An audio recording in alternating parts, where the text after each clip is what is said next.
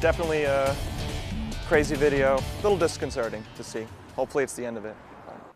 Shocking video and sound of concern coming out of Richmond's Church Hill neighborhood tonight after Ring doorbell video, as you just saw, captures what looks like someone slashing tires and running away. You're watching 8 News at 6. I'm Deanna Albritton. And I'm Heather Hope in for Eric tonight. This all happened early Monday morning, and now residents are sharing their reaction.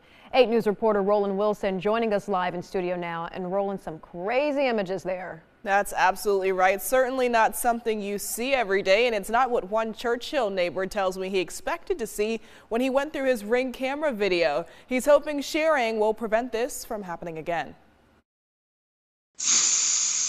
A quick burst of air and then a quick escape for one person in this Church Hill neighborhood early Monday morning. The situation coming as a shock for Drew Pryak after his Ring camera caught what looks like someone slashing the tire of a truck parked right in front of his home. It's not what I expected. I was up running some errands in the morning and I saw the flat tires. I texted my neighbor and I said, hey, your truck has a couple flat tires. Is this a new development? That's when he offered to check his Ring camera to see what happened. I wasn't expecting to come across anything, but I spent about an hour sifting through and saw some pretty clear footage of this guy slashing tires. The video starts shortly after 1 Monday morning. You see someone wearing a dark hoodie come from the left side of your screen on the sidewalk.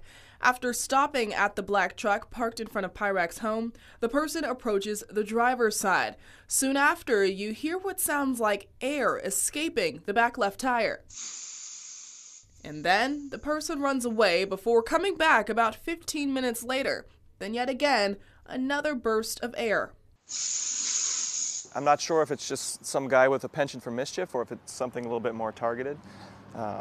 Hopefully not the latter. The tire remains flat today, and Pryak says his neighbor is working to get it fixed. In the meantime, he says he submitted the video to Crime Stoppers. Just so that it maybe doesn't happen again.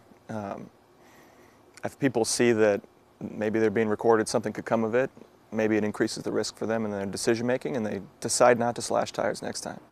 I reached out to Richmond police to see if they're looking into this, but I haven't heard back at this time. In the meantime, Pryak hopes this will serve as a reminder for neighbors to look after one another.